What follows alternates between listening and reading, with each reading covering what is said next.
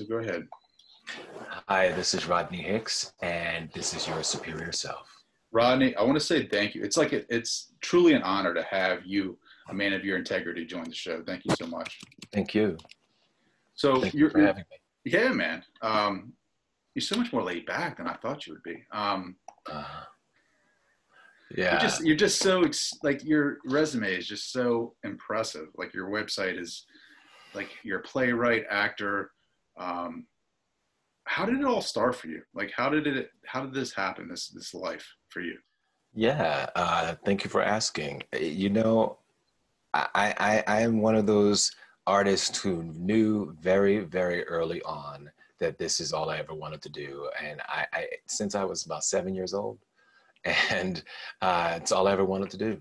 And I used to listen to original cast albums, the vinyls, and pretend that I would make up what I thought the story was, what I thought the book was, based on the liner notes. You know, those albums you could open it up and you'd have like the synopsis. Yeah. And I would kind of fill in the blanks with the songs and of the show.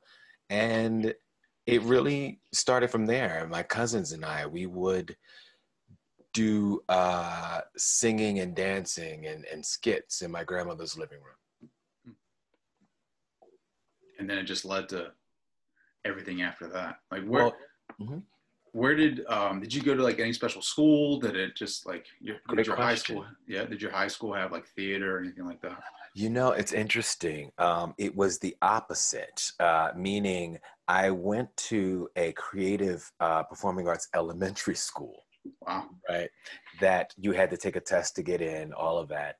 And I went in, I believe it was third grade, and from third to eighth, and we had shows every year. But I was one of those young people who that was my occupation, even then, you know, and going to class was not. And anytime I was involved in the show, my grades went down because I gave all of my energy to the shows. Like you couldn't tell me I wouldn't be on Broadway, you know, but, you know, even though I came from an artistic family, my dad, who's passed away now, he was actually against me doing this as a profession. So when it came time to go to high school, all I wanted to do was go to the high school. Because, you know, 1980, it was, this is where I want to go. And it was very clear that my dad was like, no, you're not going there. And which was unfortunate, but you know, you can't go backwards, right? So basically I went to a school, Roxborough High School, for business and communications. And, you know, and it was very different there because in my elementary school, they made sure it was an integrated school, and they made sure that all of the musicals were integrated, you know, like all the leads were opposite races. And then I go to high school and it was the exact opposite, you know, and where I knew I'll never play a lead in this show, in this school, and there's nothing you can do about it. And when it came down to senior year, you know, where at that point in senior year, the seniors in our choir who were seniors, we were of color. And that was the year the choir director decided not to do a musical. Oh, wow. That's crazy. You know, and so I joined the drama club and, you know, and I was able to do a play through there. And then I wrote my own play. You know, I said, well, I'll write and star in this. And, you know, and that's not what writing's about for me. But, you know, I've always written about social issues. Well, what's writing about for you? Oh, man, great question. It comes from someplace down deep. It comes from someplace down deep, Trey. You know, I write about social awareness, social issues. And I always have, in college. I went to Mansfield University for 2 years, and like school, like elementary school, in college, I was in all of the plays, and the musicals. But then I took it to another level, and I was writing my own student films. Wow. And like, just, okay, who's my DP? Who, I mean, I was that guy, but I loved incorporating people who weren't drama people. I loved taking friends from the football team, from the cheerleading, and going, hey, you should be in this. I'm going to write this role for you. Because I wanted people to see that, being an artist wasn't just, it's not about showing off. It's not about see me. It's about how can we help move the world? How can we help change ourselves through this thing called art? So that's always been a predominant thing in my life. Wow, that's pretty powerful. Yeah. Do you ever feel like, a lot of authors that I speak with, like they talk about, and with myself as well, like when I get into like a high frequency or like that zone, that flow state, been tapped in. Mm-hmm. Yeah, like you lose yourself almost. Like you don't feel like you're writing anymore. Like I feel like sometimes when I'm in an in-depth conversation with great people like yourself, like I lose myself and I don't know where the words come from. Like I don't know where it comes from, that source. Do you ever experience that? I do. And you just said it. It comes from source, and it comes from a channeling of energy, because I do believe that we're all energy. That's really what we are in these human bodies. And it's just about how do we navigate it? How do we manage it? And, getting to a place in our lives where we are the captains of our own ship. Do you think that we can like create our own reality? Well, I mean, we've already created our own reality, but do you think we can write that ship? Do you think we can bring things like the law of attraction, almost kind of like bring things to you with affirmations? Manifestation. Yes, absolutely. I don't, it's not overnight, right? But manifestation is, yes, putting it out there, and not for a material gain. That's the thing. It's really sitting in what you want to manifest for your life, and knowing why you want to manifest it in your life.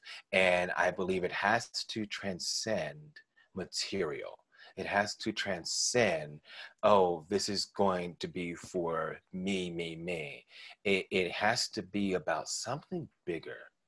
And then it's patience, and then it's unfolding. But it is also doing the work, putting yourself out there, and not being afraid to not be liked.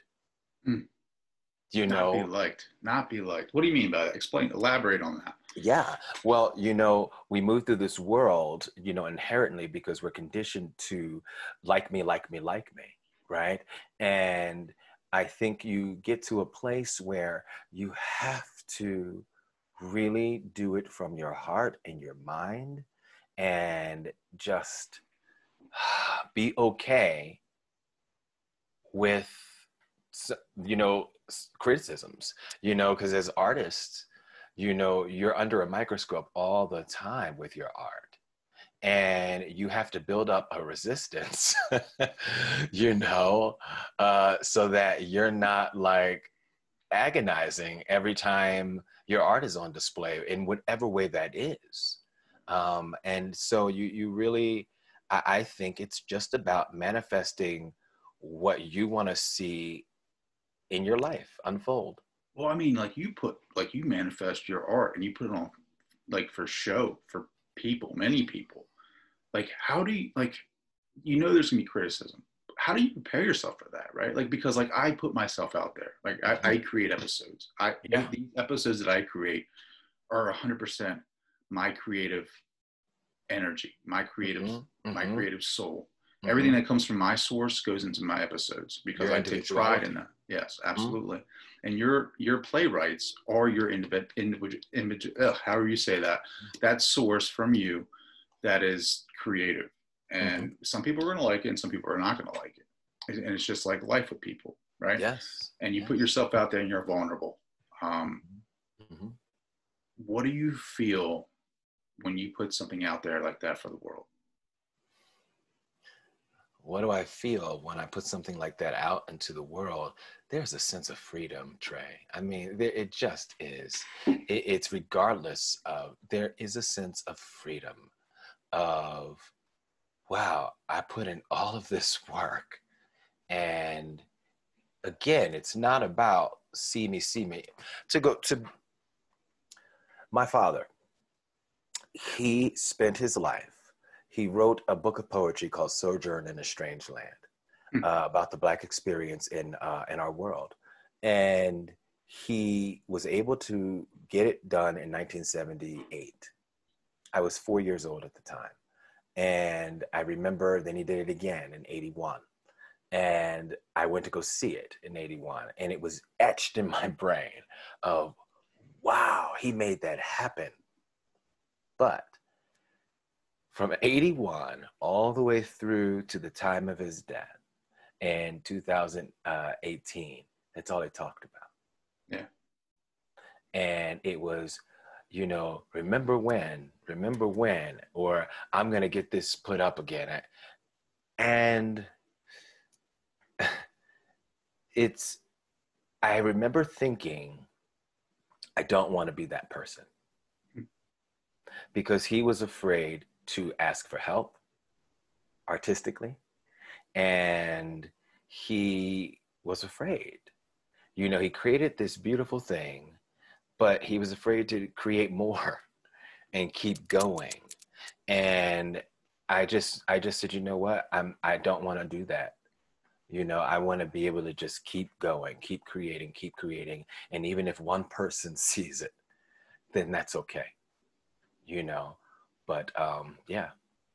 Wow, that's an amazing answer. I mean, yeah. I mean, so living in the past, right? Like living on your last thing. You're living on your last thing, and you, right? Like, was there like your dad didn't want you to go to that school? And that's the irony. I mean, not only that, you know, and again, I share this from a place of love because, you know, a month before he passed away, you know, he said, I'm sorry. And he said, I love you. Right. Those are two things that I had wanted him to say for my entire life. Right. For as long as, you know, I've been his son. Right. And he finally said it. And I had closure, so I can speak freely about it. Sure. But and not from a place of he did this and victimhood, right? Let it go. But with that being said, you know, I remember being in my senior year, and there was an open call for the movie Newsies, and you know, I told my school, and I went with a girlfriend of mine who, you know, she was one of my best friends, and her dad took us. And I told my grandmother, you know, because I'd be missing school. And I stayed the entire time. I kept all the cuts and I kept making it. And it wound up being the end of the day, I think I was there from like 7 a.m. until about 8 p.m. And they said, so now we need your parent here because, you know, and I was like, oh God, because they wanted me to go to Florida, you know, and to do a screen test. And my dad would just flip. And that I think is when I knew how different we were. Because in that moment, you know, I knew I was gay, which has nothing to do with this story in a sense, but it does, because that was a lot of our conflict as well, of me suppressing all of that. But I just felt, you don't want to see me move forward and succeed because you're holding on to your stuff. And you have a son who's actually doing it. Sure. And he was just like, no.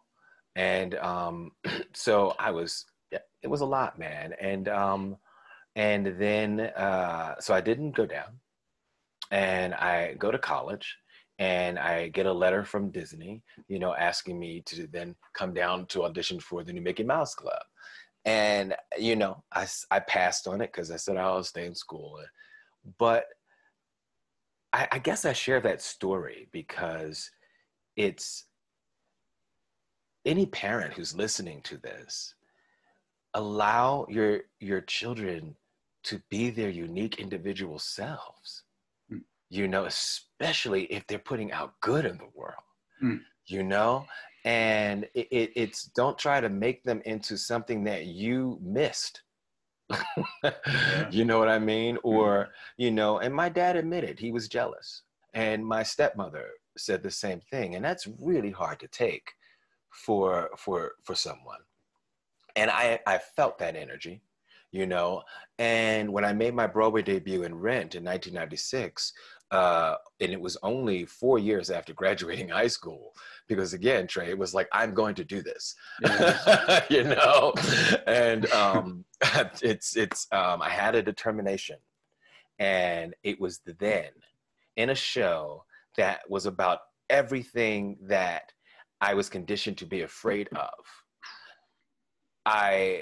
He came and he actually saw me on a Broadway stage, and anyone who's known me since forever knew that, wow, he manifested that, because that's all I ever wanted to do, is to have a Broadway career. That is some powerful stuff. Like what? All right. So not only are you on Broadway, like your biggest dream. Yeah. But your dad is in the audience. My dad, who was against all of it, right? Was against all of it, right? Like yeah, the person that did not support any of that, right? Like you going to a theatric high school or anything like that, right? But I will say, I'm sorry to pause you, but I will add is that he did show up at my shows. It's the irony in elementary school and high school. Mm-hmm. He had his camcorder, but I believe because it wasn't the next step. Yeah. You see what I'm saying? Mm-hmm. And the oratorical contest and everything. And I know he loved me, but you can't contain someone. You can't contain someone's destiny. Wow. Because it is what it is. That it is that you can't control it. You can't, like you said, you can't put a cap on that. No. Like it is written. It is going to happen regardless. Like your destiny to be on Broadway. Like that is you. Well, right? and to be in this industry, period, right? Because I was never just an actor. I was always a complete artist, from a very young age. So it was, then to be in New York and, to have the opportunities to write and all of that, but not have the window open for me, or the door open for me in that way. I was doing like readings, I was renting the studio and going, hey guys, let's do a reading of something I wrote, or I was adapting other people's stuff, because, people like to box you in, oh no, this is what you're doing. It's like, actually, no. But what, like, all right, so like people like to box you. I mean, that's in life. People like to put you in boxes and in general. I mean, in general, yeah. I mean, you could say that about anybody, right? Like, I mean, we see a lot of actors too, like get put in boxes where they're only this person, right? Like, and I think that's changing. Yeah, that's changing. How do you overcome that as an individual? You overcome it by overcoming. You overcome it by believing in yourself. You overcome it by not listening to any outside forces that are saying to you, no, you can't. Or giving you this, oh, well, you're just no, that actually makes me go even further. That actually drives me. I've written 3 plays, and it's, I'm also a director, all of these things, but I'm someone who I have not been given opportunities to direct, not in a full capacity, but my play that my play that was produced last year, I said, I'm going to direct this, Mm. you know, and because I knew what I was doing, Yeah. you know, Yeah. and well, you look at it like your baby too, right? Like that's your baby. Like people, like entrepreneurs look at businesses like their startups as their babies, and like you've written this play, and you're like, I'm directing this bad boy. Like this is it. Like I know how to direct, and I know how to portray this too. Like I know what my message is, and I know what the vision. But you know, I didn't set out to direct it, you know, but it just happened that way, and I'm glad that I did, because I was able to stand in breath and all that went with it, and take care of my company, you know. Wow. Yeah. But also look after myself and my play, you know, at the end of the day. So look, I mean, look from where you're at right now in your seat, talking to me on a podcast, and look at where you've come, right? Like your entire career. Like look back and say, man, like look at the journey. Like look at it, right? Oh and gosh, yeah. Like people always get caught up in the success. Like, but what is success without the journey? You know, like people want to jump ahead. They want to jump to the future and say, where am I going to be at in 5 years? This is people want to take the elevator, and I say the elevator to success is broken. Take the stairs. Have you ever but I mean, like the journey, right? Like you seem very confident. You know that you wanted to be on Broadway, but were there times where you doubted that? Oh gosh, yes.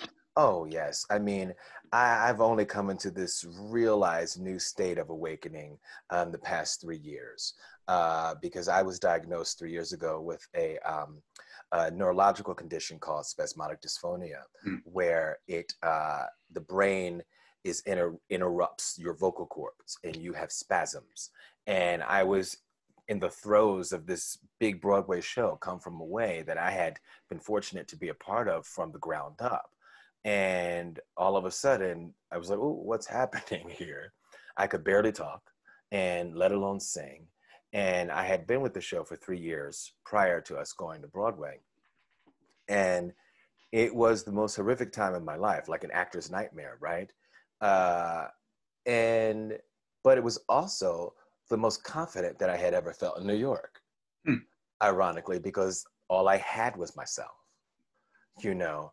And I left the show because I literally could not sing anymore. I had my first round of Botox injections to my throat to stabilize the spasms, and it knocked out my singing voice completely. And I was told by doctors and therapists that I would never be able to sing again, and that I would not regain a full speaking voice. And it wasn't until my father passed on March 12th, 2018, I woke up that morning and I could speak. What? So this is why I shared with you the journey with my father and I. Yeah. And I could speak. And it was, oh, okay, this is a miracle, but I don't fully believe it. You know what I mean? Like, you know, and I actually could sing at his funeral, but I couldn't sing anything else for a little bit. But I could sing at his funeral. And then last year I was able to do 2 musicals. It was short runs, but every day I was like, oh man, am I going to have this nightmare happen again? And, you know, so I didn't have my confidence internally, but externally I didn't tell anybody that inside I was low-key suffering, right? You know, where I was like, man, is this going to happen? But what it did for me, I knew that I could do it. And all I had to do was tell the story.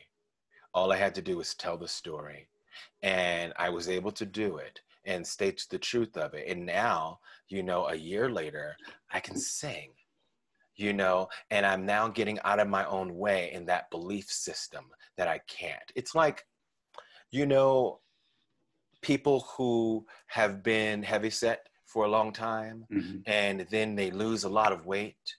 And I say this from a lot of my friends who've shared the story with me, and they're like, man, yeah, I look like this now, but when I look in the mirror, it's very hard for me to actually see that and believe it.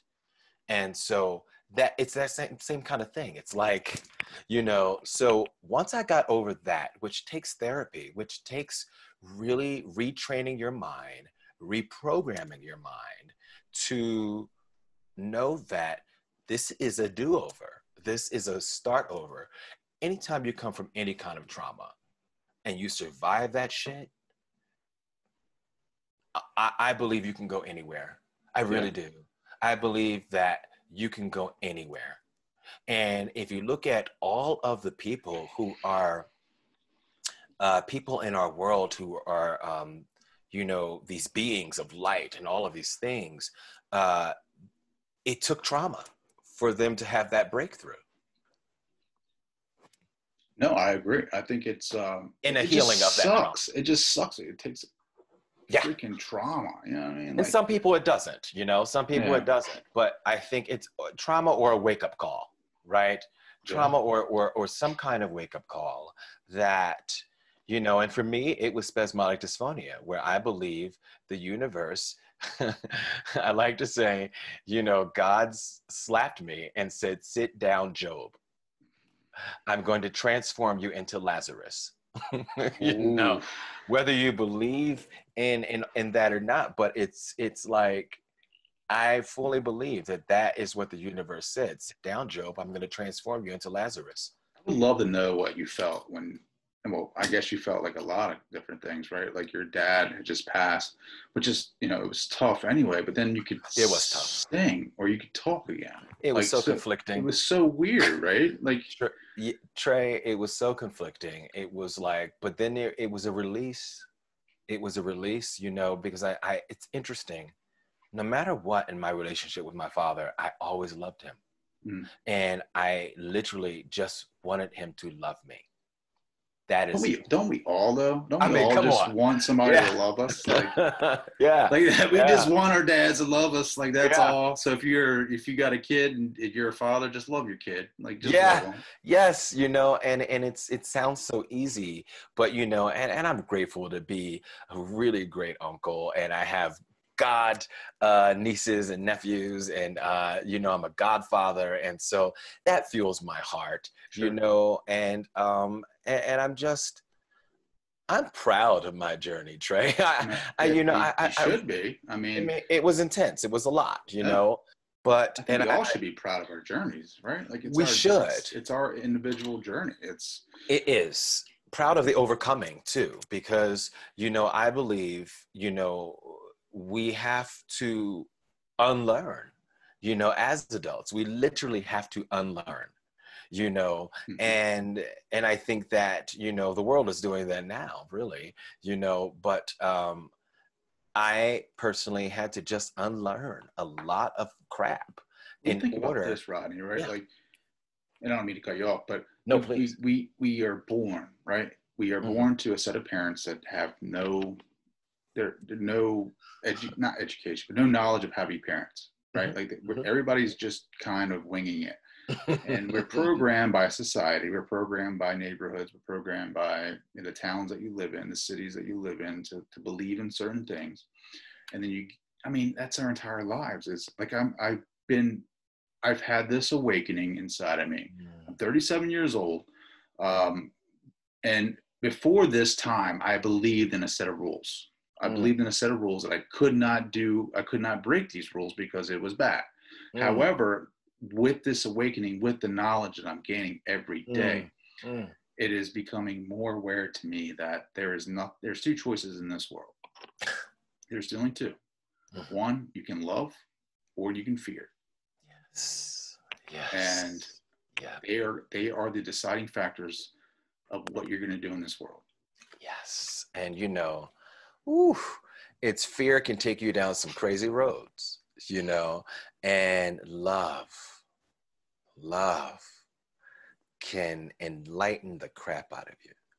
And love is complex, you know, and it's so multifaceted, but love, man, that I won't trade that energy for the world. And I'm 46 now, you know, and so you look good, man. You look good. 46. Thank you. I was going to say 38. Come on, man.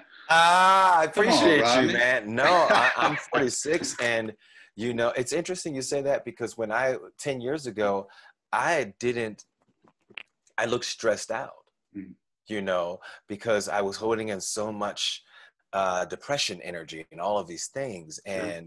Uh, and when I began my practice of meditation and love practice, it just, you just, I don't know, things just take over, you know? Mm. And yeah. I And didn't even so know what I'm energy grateful. was, man. Like, I didn't know what that was. Like, I didn't like, it's so crazy to think about. Like, so I'm going back to school, right? Like, I'm getting my business degree Yes. and I'm taking the Congratulations. thank you. I'm going back for psychology as a minor. And the Mm, more that I learn about psychology, the more things that I learn, the more I love it, the more it's sparking my curiosity. I always say, if you don't know what you want to do, just what are you curious about? Follow that. And I'm learning that, like, as human beings, like, we think we see everything in this world, but do you know the limited spectrum of colors that we can actually see? That the Like, think about the perceptions that other animal forms can, like the bats or dogs or cats. Like, we don't perceive everything in this world. We can't even see frequency or gamma rays. Like, there are just so many different things happening in this world that we are just ignorant to. But I we agree. think but we think that we know everything. We Mm-hmm. think that we Mm-hmm. know what's going on because our Mm-hmm. minds, our egos say, this is what's happening. You're right and they're wrong. And it's Oof. not that at all. It's not that at all. And I believe that it's interesting. There's a healthy ego Mm-hmm. and there's the ego self. And then there is, I am no thing. Mm-hmm. And that, you know, I repeat that a lot as a mantra in my meditations. I am no thing. And for me, it's like, because you also have to get to the point where you have to be confident Mm-hmm. in yourself, because if you're not confident in yourself, no one's going to do it for you. You know? Well, even as a creator, right? Oh my gosh. Like even as a Oh, creator. you have to be. And I just stepped into that, you know, of just going, you know what, this is what I have to offer, and this is all the experience I have to bring to the table. And if I don't believe it, who's going to? Mm-hmm. Well, that's the thing too, right? Like, Mm, I was listening. It's kind of crazy, right? So I get up and I run. mm, That's what filters my soul in the morning. That's a kind of like mm, clears the crud off my mind. It's how I get into these mind states so I can meditate later. mm-hmm, mm-hmm. And I listen to, I'm gonna admit this on air, so don't laugh too hard. I listened to No. this Yahoo, not Yahoo, Yahoo YouTube channel, and it's got like some like pretty positive and inspiring like playlists of music and like of talks. And Lady Gaga is actually on there, and she talks Mm. about being an artist, right? And she talks about how a lot of She's the people. real man. Oh, Keep going. dude, Mhm. she is.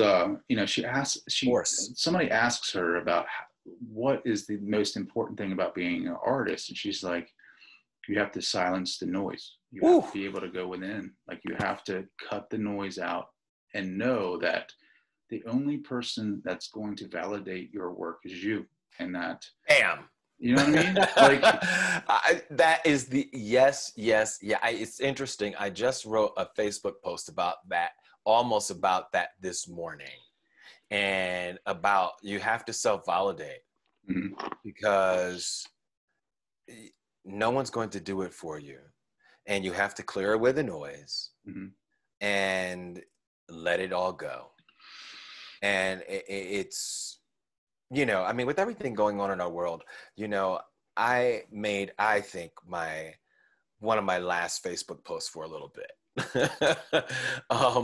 You know, go on there anymore, man. I can't go on there. brother, it's, you know, you know, I have come under the teachings of Thich Nhat Hanh and Pema Chodron and Mm-hmm. all of these magnificent souls, and Michael Beckwith, who oh my gosh, if you don't know Michael Beckwith, I think you would just bliss out on this man. He has many books, but two books that I recommend is Spiritual Liberation and life visioning.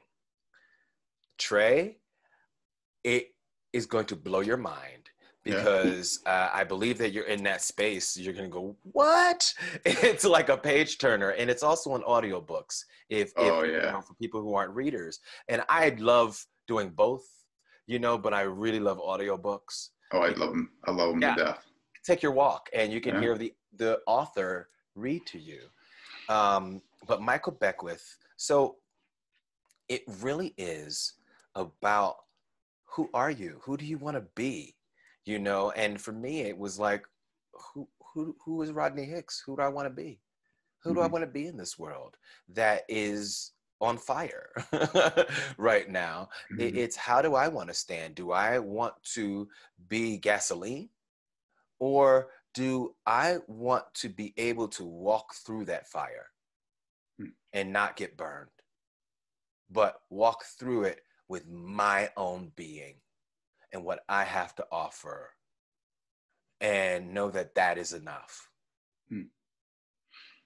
And I choose that. That's powerful. Because that's so powerful because a lot of us just want to, it's like we're just so scared. So scared. We're scared to put ourselves out there. And I'm going to tell you, brother, I was scared for a very long time to put myself out there, even though I was on Broadway and doing these things and doing television. And I was terrified of living. And it was, you're talking to someone who wanted to not be here some years ago and to go, wow, okay, that would have been I would have missed out on so much, and I what do you mean not be here? Are you talking about taking your own? Oh, yes. Life? And I say that freely because we're in a world where, say it, because that's going to, I believe, help somebody who may be listening and who may, we don't know where people are in their lives. Sure. Wow. Okay. If that person, survived themselves, then so can I. I mean, and you go back to, this is a great segue into Mighty Oak, where this movie for me came out of nowhere. This movie came 2018 when I decided to, 2018, when I decided to go back into the industry after losing my voice and everything. Trey, I was auditioning all through 2018 and I wasn't booking anything. And that was a little odd for me, I'm like, wow, I'm not moving forward at all. And it was around November where I thought to myself, I wrote it in my journal, okay, if I don't book anything this year, then this is probably not for me. And I had already been a college professor. I had already started my own business, all of those things, right? And to know that, I'm good on that. I've done that. I knew that if this is my purpose, being an artist, not just an actor, but being a writer, all of these things, if that is my purpose, then something needs to come through by the end of this year. And I wrote that down. And it was because I will look for something else to do. Yeah. And I knew it would be something completely opposite of anything I'd ever done. Yeah. But I was willing to jump off that cliff. And literally, I believe the next week I get a call.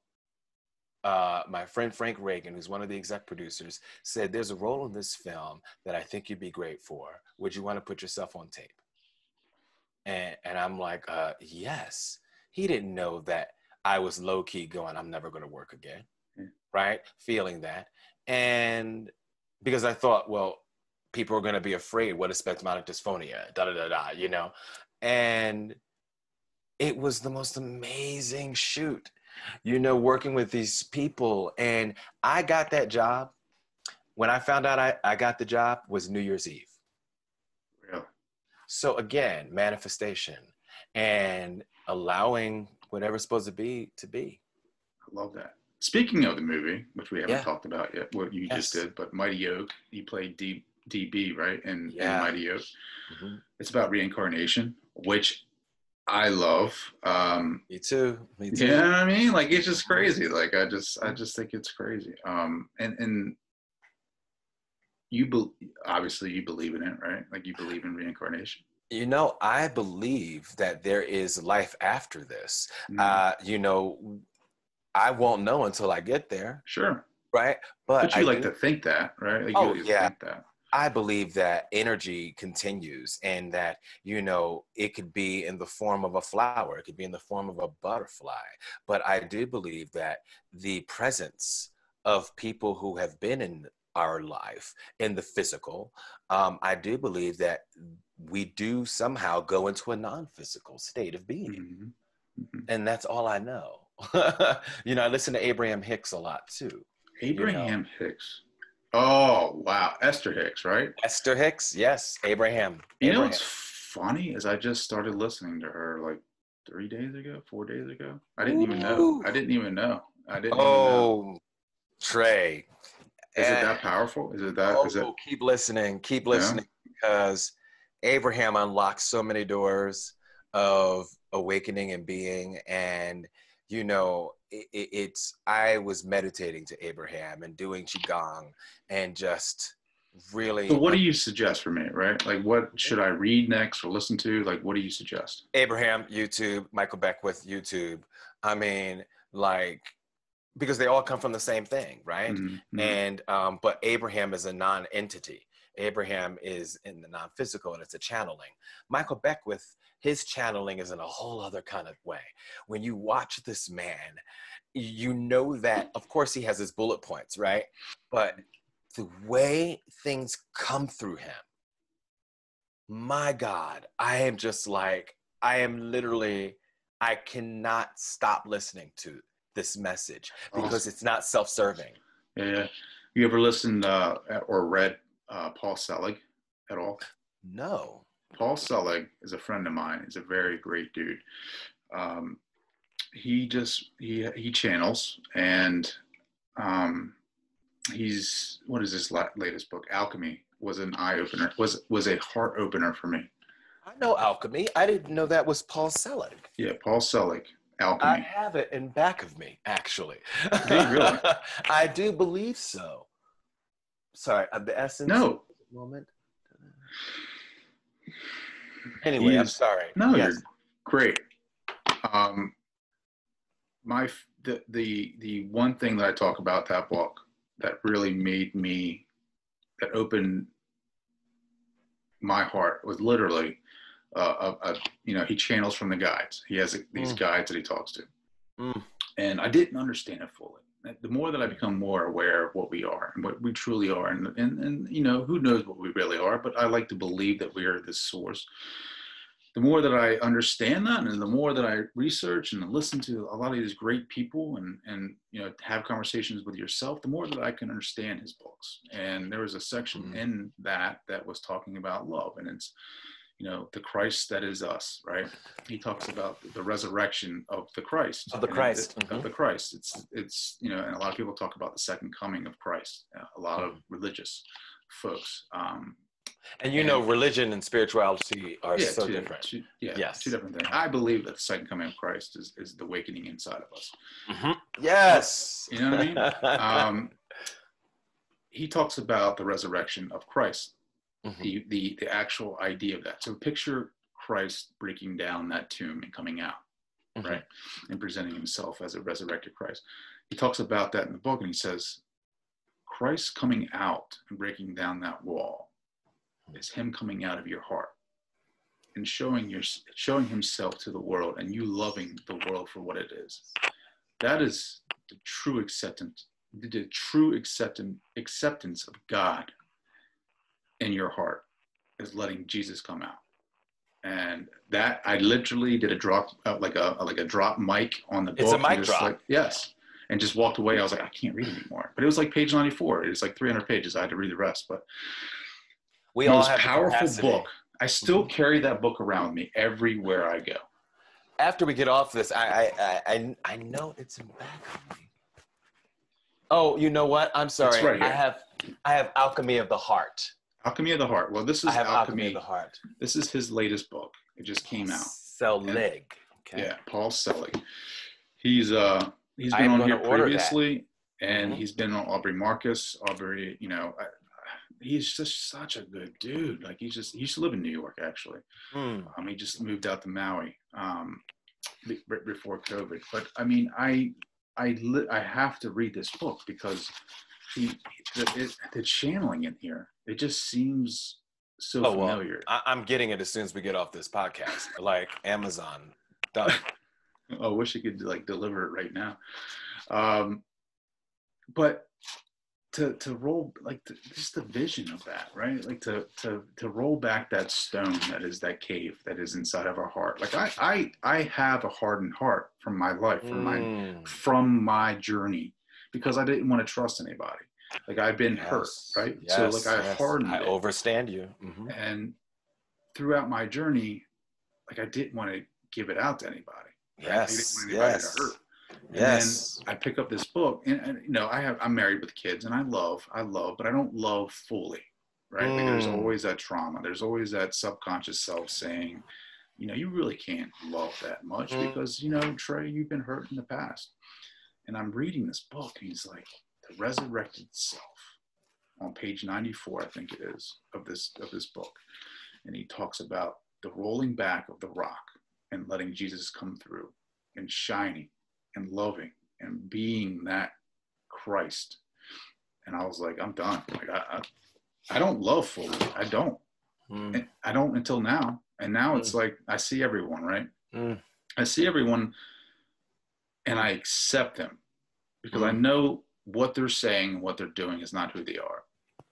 It's the small self. It's the ego. It's a lot of the stuff that you're seeing on Facebook, a lot of the stuff that you're seeing in the world, the trauma, the anger, the hate. It's not us. The confusion. You know, yes, I agree. And, you know, with all of that, I've learned to just go the other way. Is because, you know, do not conform to the patterns of this world, but be transformed by the renewing of your mind. And it's the latter, right? Be transformed by the renewing of your mind. And, you know, it's interesting. I was someone who just loved everybody, you know, but didn't have love for myself until I realized and learned how to love. And that had to start with, you have to learn to love yourself first. And then it all kind of happens from there, you know. But do we really know how to love? That's the question. And I'm sorry. I think we can. You know, I really do. And I think especially now, now we kind of have to, you know, or you live in anger and fear and hate, you know. I'm going to read this passage for you because it's that powerful.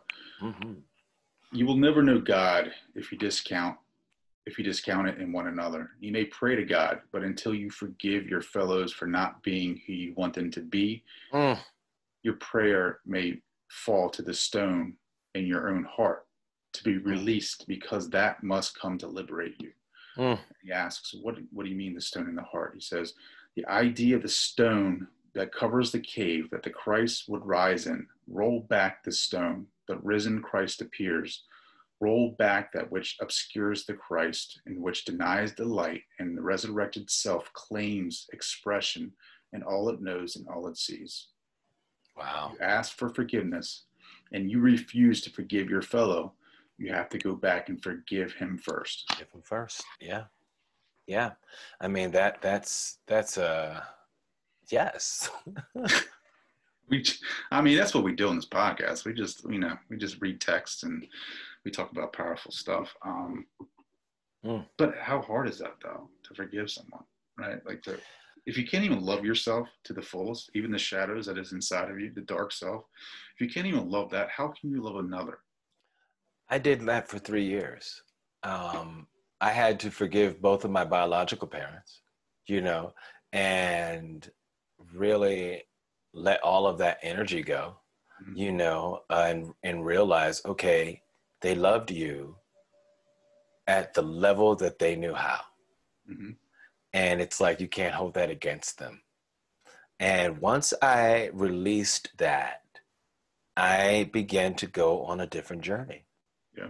You know, and then it was then forgiving other people throughout my life, right? And then also, you know, reaching back and asking for forgiveness, you know, in previous years, and grateful that I was received that, you know what I mean? Mm-hmm. But again, it all has to come from a very genuine place. It has to come from such a deep down place where you don't want anything in return, where you don't want anything in return, you know, and which is really hard, yeah. right? But it's and I'm just grateful to have gotten to that place in my life. And it's like, okay, wow, I am 46. I'm a black gay man at 46 years old, and I'm still alive in this world today. And I feel as though I have hopefully another 46 years on this planet, or 40, you know, I mean, but it's like, wow, I actually have another new beginning here, yeah. And I'm in it. And so the veil of fear that used to cloud my vision, and that proving energy of, I'm going to be on Broadway, I'm going to be on television, I'm going to be on films, that's gone. It's like, no, I've already done that, and this is what I'm going to do and what I'm doing. Why? Because that is my purpose. And it's not to prove anything. It's not to, you know, for monetary gain. You know, it really is because I believe that that's why I'm put here. And hopefully will help people. Excuse me. And hopefully will help people. Amazing. Rodney Hicks. Like, this is, like, I can't even believe it's been almost an hour. Oh my gosh. How can people find out more about you? How can they connect with you? Yes, Trey. Instagram. I'm on Instagram at Rodney Hicks. Rodney Hicks here. Awesome. I'm gonna hit you up, follow you. Please do. Sure. Please do. I won't be posting a lot. I say that and then I start posting again. Well, you weren't even supposed to do this interview, but not, you know. I know. You know, but hey, I kind of go with the source. I go with source, and I go with the spirit. Yeah, buddy. We need people, but you know what? Rodney, we need your positivity out in the world. We need to see your feed of positivity to help, you know, guide us. You know what I mean? You know. Thank you. So, last question, kind of powerful. What is going to be Rodney Hicks's legacy when it's all said and done? Wow.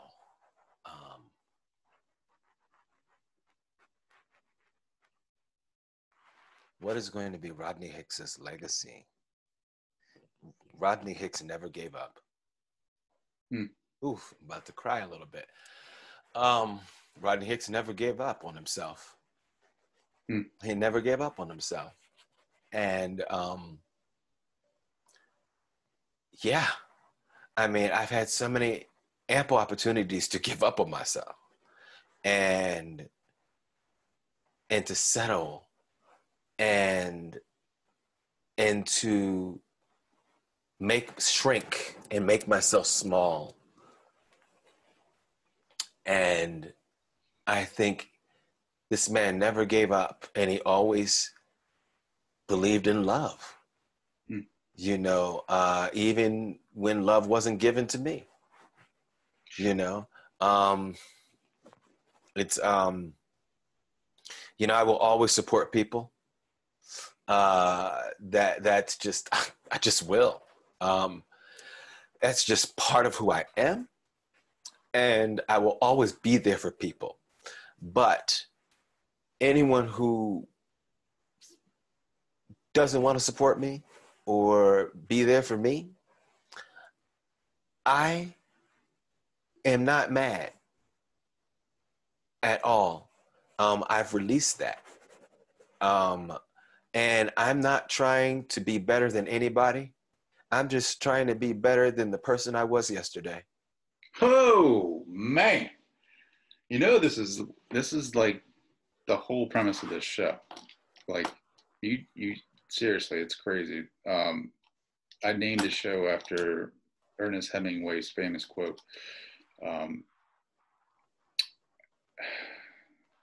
True nobility is not being superior to your former man. True nobility is being superior to your former self.